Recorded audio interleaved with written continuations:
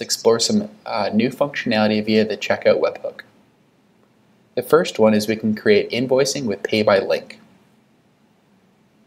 We'll create an invoice directly in NetSuite against the existing customer record, update location, select the desired item,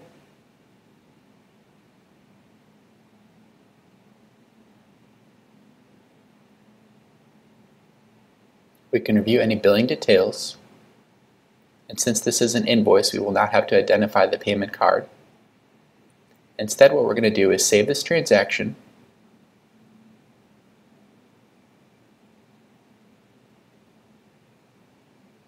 we next can go to the Custom tab and expose the custom URL for Pay by Link.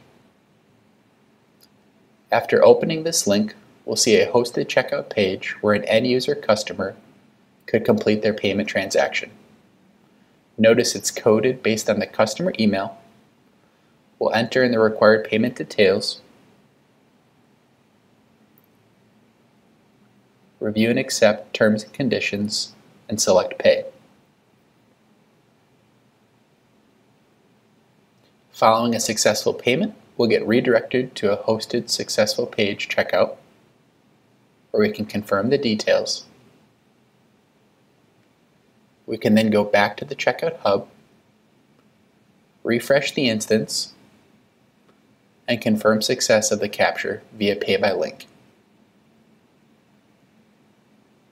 Finally, we'll go back to NetSuite, refresh the transaction, and we can see the status has changed from pending payment to paid in full.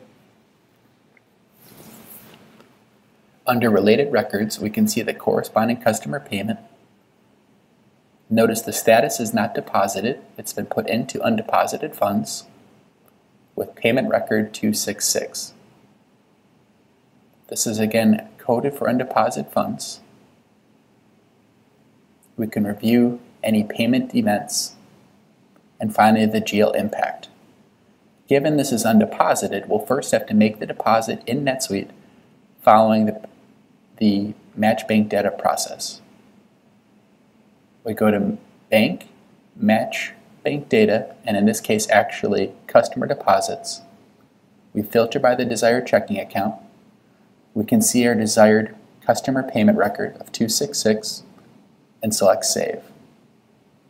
Notice this has now changed from a customer payment to an overall deposit transaction in NetSuite.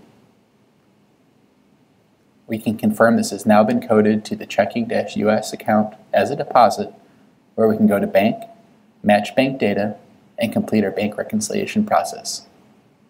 Let's filter by the desired account, filter by today, and again we notice deposit number 19, $50, and we can complete our bank reconciliation process.